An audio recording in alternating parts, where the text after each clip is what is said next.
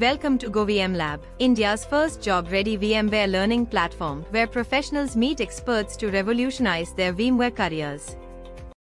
Hello everyone, welcome to GOVMLAB. In this lecture, we are going to learn how do we configure NetFlow on our vSphere distributed switch. Now before we go and start configuring NetFlow on our vSphere distributed switch, let's understand what is NetFlow. NetFlow is a network protocol that was originally developed by Cisco to analyze network traffic.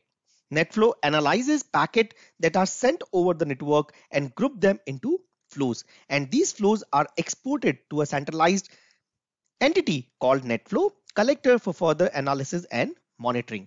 In vSphere environment, NetFlow gets really important whenever we want to have a complete visibility of our network traffic between our virtual machines in vSphere environment. So now let's get started with our NetFlow configuration. So as you could see that we are logged into our vCenter server named as savcsa01.govmlab.local, and if you do see that our vCenter server is running a version 7.0. Now let's go and browse our vCenter server. Within that vCenter server, we do see a data center created named as SA data center. Let's go and browse our data center. Within that data center, we do see a cluster created named as SA cluster. Let's go and browse our cluster, and within that cluster, we do see that there are 3 ESXi hosts added to our cluster, and there are a bunch of VMs which are running on that cluster. Now before we go and start configuring NetFlow on our vSphere distributed switch, let's have a quick review of our distributed switch configuration. So click on networking icon. Click here to browse the data center, and that's where we do see a distributed switch created named as VDS site A. Now let's go and browse our distributed switch, and we do see that there are a bunch of port groups which are created on our distributed switch.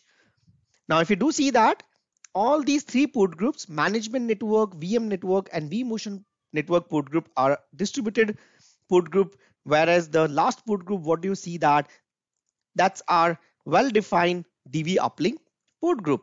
Now if you click on the distributed switch, you click on the summary.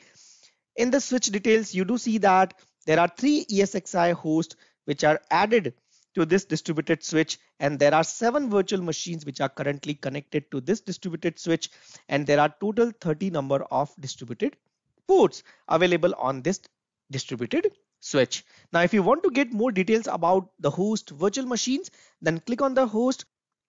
That's where you will see that all of these 3 ESXi hosts is added to our distributed switch. If you click on VMs, and you will see that all of the virtual machines connected to the distributed switch. Now click on the networks, and that's where you will see that these are distributed port groups which are created on our distributed switch. And if you do see that currently there are 7 virtual machines which are connected to DVPG VM network port group. Now click on uplink port group, and that's where you will see that this is our DV uplink port group, and this particular port group is consuming 6 ports. Now if you want to get more details about the ports, click on the port section of distributed switch, and it would give us a lot of elaborative information about every single port of that distributed switch, and you can get the information about which entity is consuming which port of that distributed switch. For example, if I click on that port number 0, it clearly tells us that port number 0 of our distributed switch is currently consumed by NetServer VM, and that is the MAC address of that network adapter. Similarly, if you click on port 20, you will see that the port 20 of distributed switch is currently consumed by VMK1 adapter of SA ESXi02 host, and that is the MAC address of that VM kernel adapter. So that's what it's all about, our distributed switch configuration.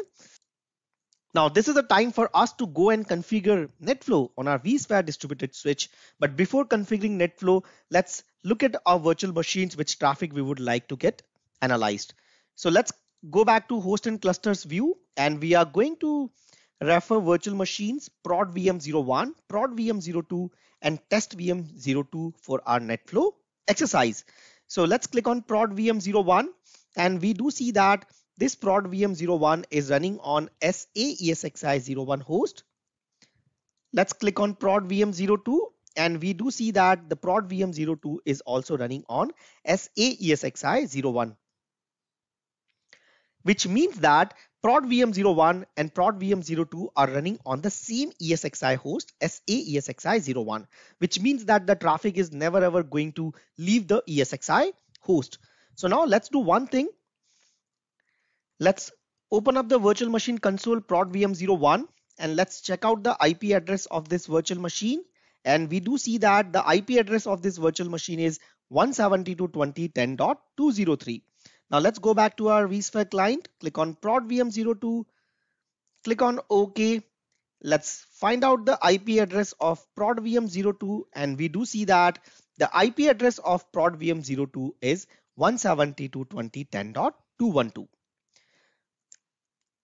Now let's go and generate the traffic between prod VM01 and prod VM02. So what we are going to do, we are logged into prod VM01 and we are going to generate the ping to prod VM02, 212. I think that is the IP, 212.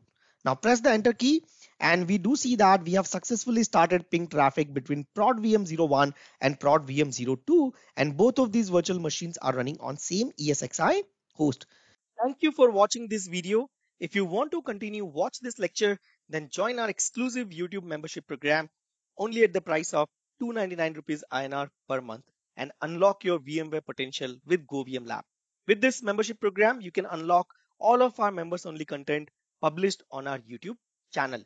You can watch out the videos presented on your screen to know the benefits of GoVMLab subscription as well as the membership program. Thank you.